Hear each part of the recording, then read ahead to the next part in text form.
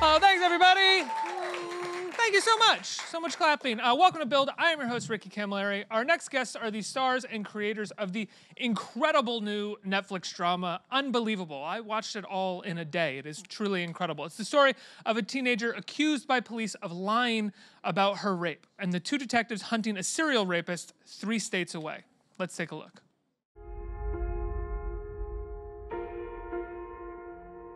I know this is hard, but I need to ask you some questions about what happened. He tied my hands. He said if I screamed, he'd kill me. No signs of forced entry. Doors and windows were locked. No DNA. Not a single neighbor saw or heard a thing. He brought a blindfold, but nothing to tie her with. Would a shoelace even hold her? You think Marie made up the attack? I'm pretty positive that it happened. Pretty positive or positive? They just kept asking me the same question. How come your story doesn't add up? I wanted to go home. I don't have a victim here. It's bogus. She made it up.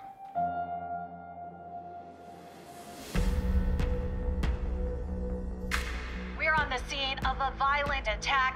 Police say a masked assailant broke in while the victim was sleeping. He said you need to be more protective of yourself. Black mask, bindings, early morning attacks. I think he's done this before. Aurora, 18 months ago. Intruder, black mask, backpack, tied her out, took photos. To date, has not been caught. You see the pattern. There's a rape, new evidence, new leads, and then one by one, they dry up until he hits again. This one, we're figuring out on our own. What if he knows stations don't talk to each other, as long as he only hits once in each town? You could have detectives from 8 different departments investigating 8 identical rapes with no clue. They're all chasing the same guy. Victims are all over the map, old, young, different races, so he doesn't have a type. Sure he does, women who live alone. This guy is out there, preying on the most vulnerable women he can find. Where is the outrage?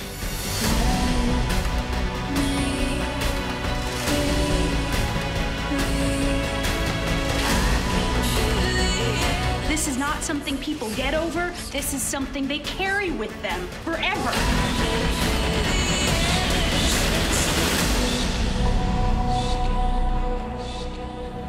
Even with people that you can trust, if the truth is inconvenient, they don't believe it.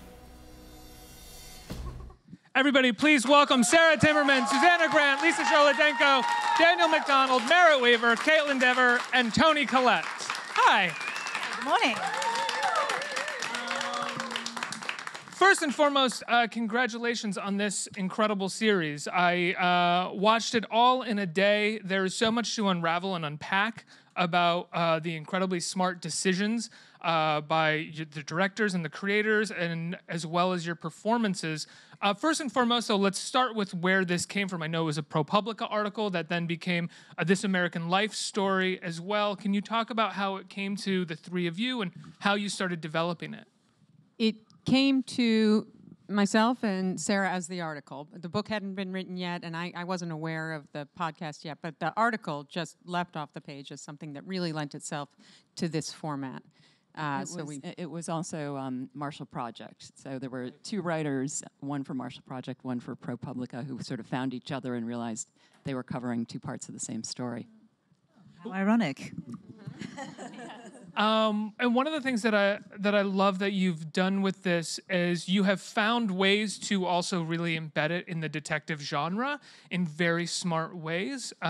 Simple things like Toni's character's car feels like a sort of sly reference in some ways to like the masculinity and machismo of a true detective, but giving it to a female detective feels so much like you're subverting the genre in ways. Can you talk about intentionally doing that, or that just sort of coming through by essentially casting 2 women as the leads in a detective show?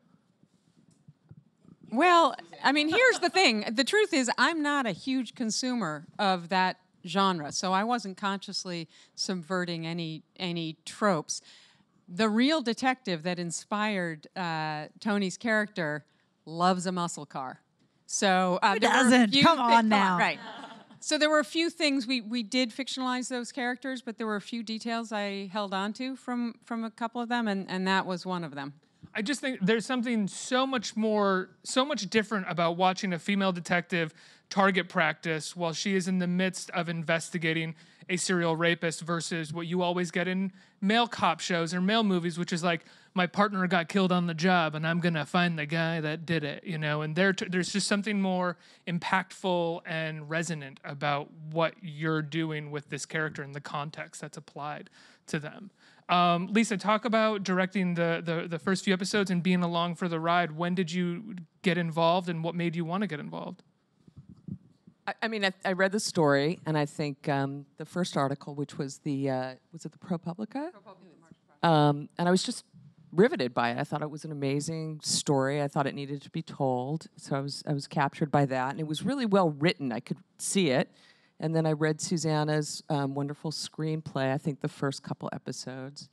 And I felt like I had a contribution to give. So they brought me on, and I directed the first 3 episodes. And as the pilot director, you bring the people that you've worked with before and sort of design it and give it a visual, look and approach. And we the 3 of us cast together, but I think we made an amazing decision casting each of these people. Fantastic. And I felt like we were really partners as setting the tone and setting the look and making it happen. Each member of the cast feels like the show couldn't exist without that particular person. I think Kaitlyn, you as well, who lead the charge in the first episode, an incredibly fragile, heartbreaking performance. What was it like saying yes, knowing that for months or weeks, however long the shoot was, you were going to be occupying the space of this woman, Marie? Yeah. I mean, immediately I knew that it was something that I would be so lucky to be a part of. When I read it, I sort of just, my heart really broke for her, and I felt immediately emotionally connected to this person for some reason. That's never happened before. But I feel very grateful to be a part of, the story and to be here with these people. But I almost had to, and thinking about there's the prep of it, there's really no way, there's no formula. I'm sort of learning. I mean, I've done dramatic roles before, but for this, I sort of felt like there was no real way to have it all figured out right before. I mean, I definitely had a lot of source material about Marie, which was very, very helpful in the early stages. But Can I ask, what do you mean by having it all figured out? Yeah, just because we really took it day by day. And I didn't realize that I was going to really stay in it emotionally. I'm not a method actor, but I just sort of, I feel like there was just no way to get out of it. And I think that was because I went into it not really thinking about the way I felt anymore, because I felt like I had to do this for Marie, and I didn't need to think about my emotions because I had to do her justice. That was all that was running through my head. When you say no way to get out of it, do you think that was also out of a fear of there'd be no way to get back in it, or it would be so hard to get back in it if you pulled yourself out in any way? I don't know. I mean, yeah, there were certainly times that I had, you see Marie in a bit of a happier state, which I think is definitely important. But I don't know if it was out of fear. I just sort of, I knew that I had to give it my best effort. Sometimes you have no control. It becomes consuming, and it's really not up to you. Yeah, exactly. It was sort of like that. Yeah. One of the, I think, great decisions that you guys made as writers and as the director is within the first episode, and really no one's seen it yet, so I can't give too much away, is the decision to have the audience on Marie's side right from the beginning. It's not a mystery to us whether or not this has happened to her, so in no way are you as authors exploiting her experience for the purpose of greater entertainment or greater mystery within the show. Can you talk about that decision? Because I do think that a lesser creator or a lesser writer would have gone after that. Well, not exploiting the experience was really important from the get-go. You have to approach this material with with tremendous respect. That said, you got to be truthful about it too. Not everybody. There are people who do wonder about whether or not she's telling the truth on watching that first episode, and I really I don't mind that at all, because I think it's really important. They do that because they are along for the ride with the detective who's questioning her. So it was really important to all of us that he not just be villain, the one bad apple, and so that the kind of doubt he casts on her story is not unique to him. It's actually endemic in society. So showing that was really important.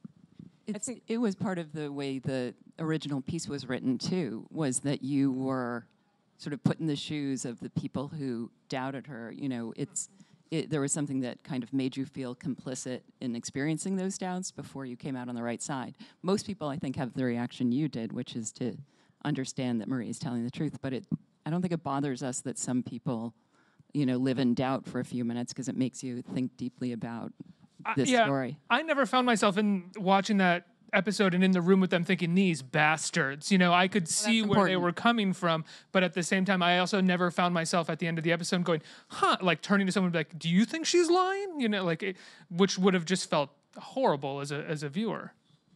I think for me, as a director, it was really important for me not to objectify the rape and not to make it one of those, you know, let's get titillating, let's just, you know, make it anybody's guess, that it was really from her point of view. And it was challenging to do it because you're limited with the camera and what you can do and how you can do that. But it was, it felt like when I came on that decision, that felt like the truest and most restrained and respectful and dramatic way to show what was going on. I think Susannah's instinct was the same in the script, just thinking about telling this story. You know, it's doing it any other way would have felt really inappropriate. Merritt, you and Danielle essentially serve as a juxtaposition. I mean, it felt for me within the second episode as to how a female detective would interview and talk to a victim of sexual assault versus the way that the male detectives, who just implicitly don't have the same kind of sensitivity as your character does within the first episode. And I think your scene with Danielle is incredible, and you have this sensitive restraint that your character brings, where she's always sort of almost at arm's length, but is also there as a sensitive person who's there. Can you talk about developing that as part of your character? Well, thanks. And that was one of the things that I think I struggled with, finding out how to occupy that space. She's not a therapist. She's not a counselor. She's a detective, and she's doing a very specific kind of job, and she's been trained adequately to do it. I don't think it's just because she's female. I think that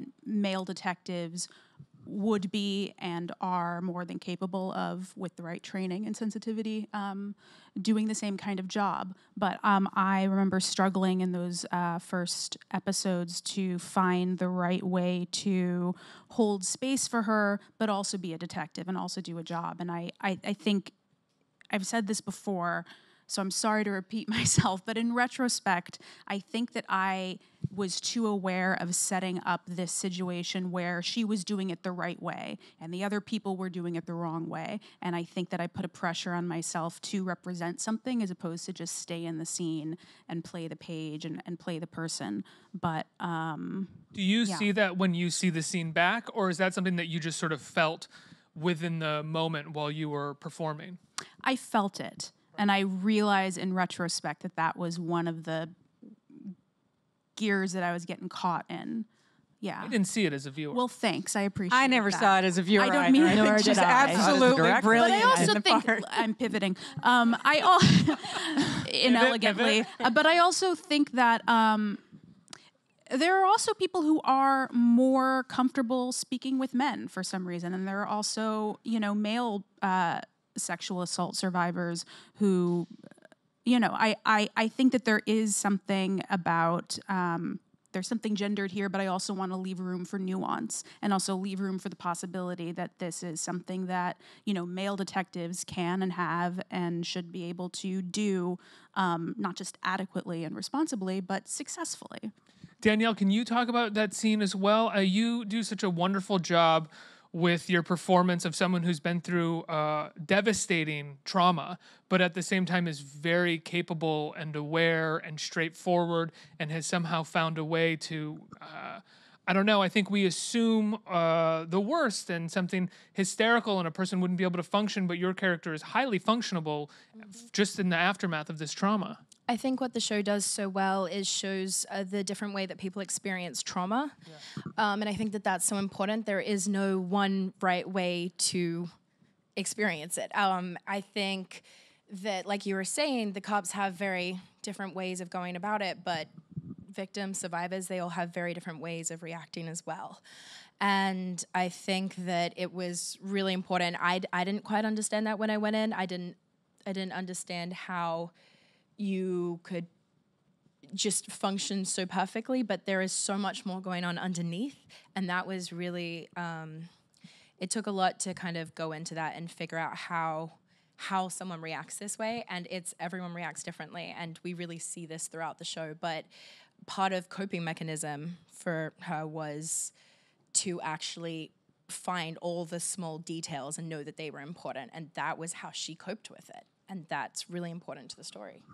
Toni, you and Merritt make incredible detectives together. Yes, we do. I loved it. Yes, they did the best. I know that this is, based on a real article, and you probably don't want to make this a continuing series, but if there's any way to extract your characters from the real thing and make a detective show between the two of you, I would absolutely love that. And everybody in? I'm in. We used to joke about it on the set. I mean, it works perfectly. Like I said, I was kind of alluding to it when I was talking about the muscle car and your character shooting like target practice. But when the two of you are together and you even get like very detective show lines, which I love that the show wasn't afraid to give you every now and then, you just nail it perfectly. Oh, that's so nice. I mean, I loved working with Merritt. I really did. It was so easy and so interesting. Interesting. Well, now we have to so why was it so interesting? She was talking about that internal grind. That was just one of them. No, she's very hard on herself because she's a perfectionist and we wanted to get this right. There is a certain amount of obligation here and responsibility and that is, it can kind of do your head in. So we just focused on every moment and tried to make every moment real. And they're very different women. They work differently. I'm, my character's more of a lone wolf and she's kind of built up a bit of a brick wall and it takes a while to let her in because she's not good at being vulnerable or sharing her work and her space. And it becomes an incredible partnership. And I too am so honoured to be a part of this. It's a really important story, and I think it's been handled so sensitively and so beautifully in terms of creativity, but the fact that it is, based on a true story and these things happened to people is, it's a lot. It's weighted, and I didn't want to just be a character, be a detective. I wanted to create a whole person and feel that there is real humanity here, and that's why there's no black and white. It is all very grey, in a fantastic way. Well, your character even starts to sort of blur the lines of what is legally admissible while being a detective and being on the force. In terms of, I don't want to again give anything too much away, but exploiting her husband for his resources. She'll do anything. I mean, they're so dedicated to their job, and we talked about being consumed. These women are completely consumed and dedicated to what they're doing. Are you not the type of person who gets completely consumed with your performances? I can. You can. I think it was different for me on this one because usually I am experiencing all the emotion, but I'd felt like the fix-it person on this one, and I didn't have to go through what you had to go through. So it was a very different experience for me, actually. And did you find that in when you were performing together in scenes that you just had different approaches in some ways because of the differences of the characters? I'm sure we had different approaches, but I mean, we didn't talk about it. We just did it. Was wasn't indulgent in that way. Well, some things just have to be real in the moment, right? So you've almost got to, even if you are prepared, you've got to, you sound like such an actor, you do have to let go of it and just allow that moment to breathe and live. And that's how you get something real. For us, there was one 7-minute scene in the bay of a car, and between the two of them, and is that the scene, the stakeout scene? Yes. Yeah. Okay. And not giving too much. Honestly, no. But I think for us, we could have seen it gone on twice as long. Just watching the two of them together we were worried beforehand because it was 7 minutes in a car. And in the end, Michael Dinner, who directed it, he said, "This is a 7-minute scene you've given me." And we kept saying, "No, trust me, it'll work." And he'd say, "It's 7 minutes of talking," and we said, "It'll work." People talk for 7 minutes in life. Hey, yeah, and then he also got into the built editing up room to this moment for so long. I mean, it's a moment of extreme vulnerability for two characters who haven't been vulnerable yet on screen for this whole show. Yeah, some of my favorite scenes to shoot were the ones with Toni, where all of a sudden we get a little more air in, a little more room, and a little space to breathe and experience ourselves and each other as people, just because so much of the work that our characters are doing story-wise on this show is this like relentless task of like pursuit, go, find, work. And it was nice, I think, as a character and as an actor to all of a sudden let the shoulders down and get to experience a little room. And I loved my character's relationship with Grace, and I loved working with Toni. So, the end.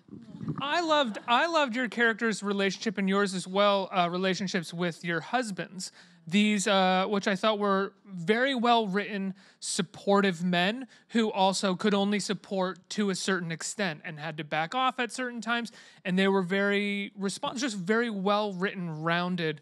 Good guys. I hate to bring up the guys on like a female fronted series. Someone on Twitter is going to be like, of course Ricky wants to talk about the men. No, it's really important. All of the characters. It was really important that it not be a completely gendered division between who does the right thing and who does the wrong thing in the show, because that's not how it is in life. You know, there are qualities that women bring to a work that perhaps men don't have as accessible, but as Merritt was saying, men are completely capable of doing this work, and many good men do. So it was really important to show that these women were surrounded by and supported by a lot of really good, interesting, complex men as well. And that's true about the project more broadly. You know, it started with the work of two incredible journalists who happened to be men who could not be more dedicated to the truth of Marie's story. And my partner, Carl Beverly, is a man, and Michael Dinner was there, and we had DPs.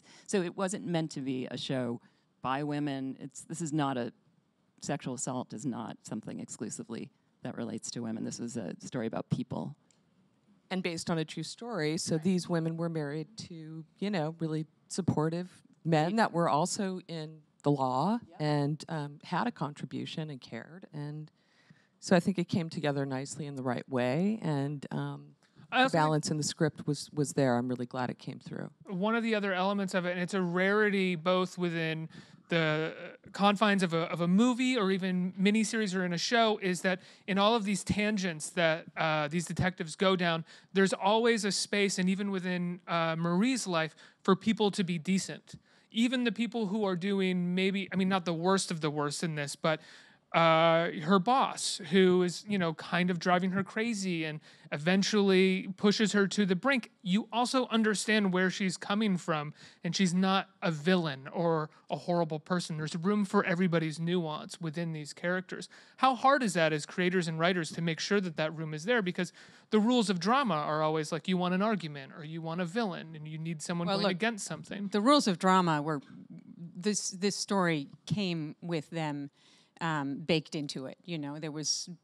There was a ticking clock. There was somebody you're trying to catch. So we had a really great plot handed to us, which afforded us in the writing and creation of it the room to show the nuance. And it's a much less interesting story if people are black and white and cut and dry. This show addresses misconceptions that we as a culture share about rape victims, and if it's one bad apple who's got that one bad idea, that's not interesting. But if you can build a show in which good people make really bad decisions, I think it opens the door to a much more interesting conversation. How are we all responsible for this, you know? Did you want to say something? Okay. I'm going to go to the audience for some questions. Who has a question? Hey. Hi, thank you so much. As an aspiring director, it's really nice to see all females representing a show. So it's really nice. Thank you. And I was wondering, how is it working on a show mainly directed by women? And to Kaitlyn specifically, how is it to play this character that is that has a lot to, I don't know, it's a lot to carry. Yeah. It's, I don't really know. I mean, it's sort of, I just felt a sort of responsibility. But then again, I didn't want to put too much pressure on it. At the same time, I didn't want to put too much pressure on myself. But I also knew that I had to get it right for her, and I was really thinking about her the whole time.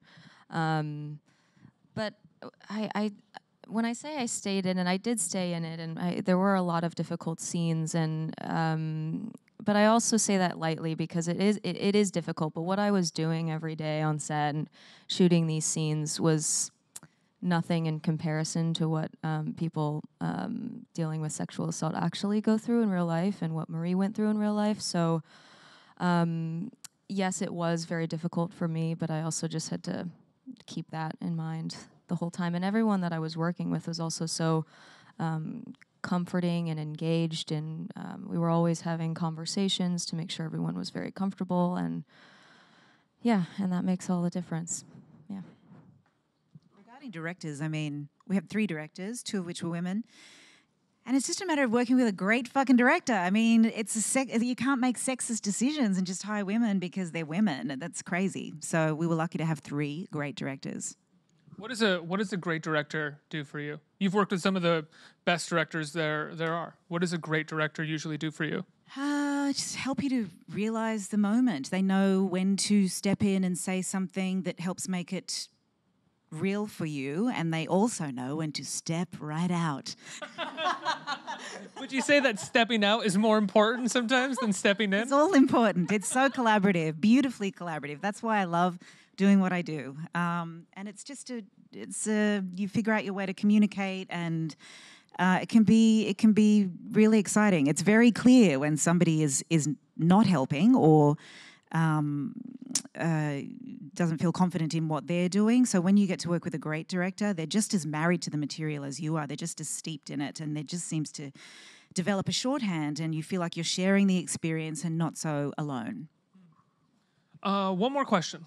Hi, this is a question from our website, buildseries.com. Do you recommend reading the ProPublica article and listening to This American Life before or after watching? I think it's worth listening and reading beforehand, I think. And I would say watch us first. I don't think do it all. Either way. Do it all. They're all, No and rules then in there's a book as well, which is also worth reading. But wait for the book until after. Yes, but definitely read and listen. Well, the series premieres on Netflix September 13th. I believe that's this Friday, correct? And as I've said a number of times, it's amazing, absolutely incredible and essential work. Thank you so much for being here and talking to me about it. It's called Unbelievable, and it's on Netflix this Friday. Everybody give them a huge round of applause for coming by. Thank you. Thank you for having us.